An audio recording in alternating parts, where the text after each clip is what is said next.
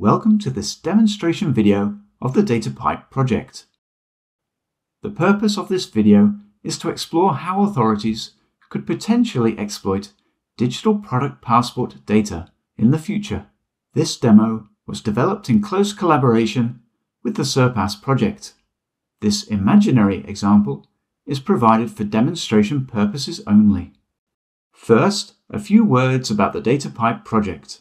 In DataPipe, we explore how authorities can access and use external business data sources for various purposes. The challenge is that this data is stored in the digital infrastructures of different businesses. In this imaginary scenario, we explore how digital product passport or DPP information could be used in customs risk analysis. For example, to address environmental concerns. Here we look at the export of second-hand electric cars, with the aim to prevent the export of end-of-life vehicles, which could be considered to be waste.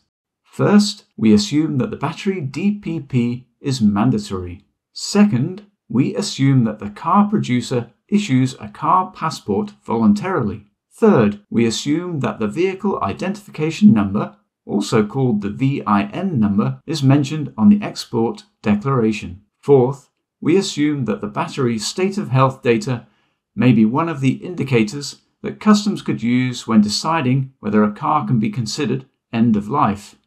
Finally, we assume that the battery in the car has not been changed. The imaginary scenario runs as follows. When producing a specific car, the car company orders a battery. The battery producer issues an identifier for that battery, and at the same time publishes the DPP data on its system. This data then becomes accessible, via a web link, to anyone with the correct authorizations.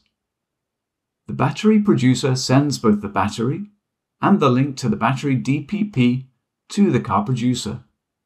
The car manufacturer produces a new car identified by a specific VIN number using that battery.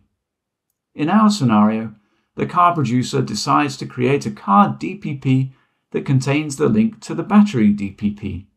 We now have two product passports that are linked together. When the car producer places the car on the market, he registers the car with the authorities by providing the car's VIN number and the web link to the car's DPP. The car is sold. The owner of the car uses it. At some point in time, the owner decides to export the car to a country outside the EU. We assume that one of the roles of customs is to prevent end-of-life vehicles from being exported.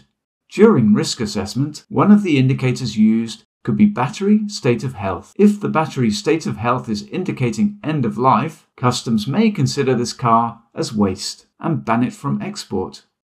From the export declarations that customs receives, it has only the VIN number of the car, but no information on the battery's state of health. How can customs access this information? Let's assume that there is a data sharing system through which customs can request the data it needs. As a first step, customs uses the vehicle's VIN number to obtain access to the car DPP through the car registration authority. Thanks to the link to the battery DPP contained in the car DPP, customs can obtain battery data, including the state of health data. Customs then proceeds to risk analysis and decides whether or not to ban the car from export.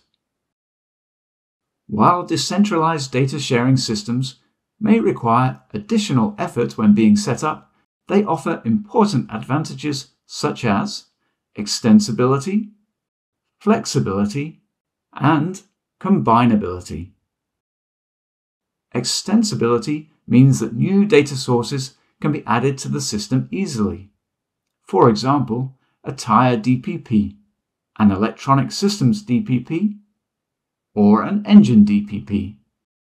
Flexibility means that customs inquiries can be easily extended to exploit these new data sources. Combinability means that manufacturers of complex products can combine data from different suppliers into their DPP. But how does this work in real life? For the technical implementation of the data pipe demo, I made use of results of earlier projects and open source tools, and followed the steps as shown in the slide.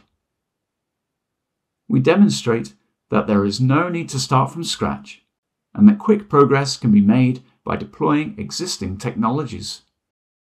Here we give some impressions from the technical demonstrator. We show the use of open and aligned ontologies, sharing events via the data sharing infrastructure, and constructing APIs and querying data. The system as shown can be easily extended to many sectors by adapting the aligned ontologies and the corresponding API configurations, instead of generating and configuring completely new APIs. It is important to highlight that in the scenario we present in this video, we look beyond what is currently possible or required for customs given the current regulations. We take the view that a wealth of information is and will be available in the future. Authorities may benefit from this information for circular economy and sustainability monitoring. The flexibility, adaptability, and combinability properties of the system make it future-proof. If you are interested in the technical details of this demo, you can watch also the DataPipe developers video or visit the DataPipe GitHub page, where new demo videos will be posted in the future. Further information is available on the DataPipe website.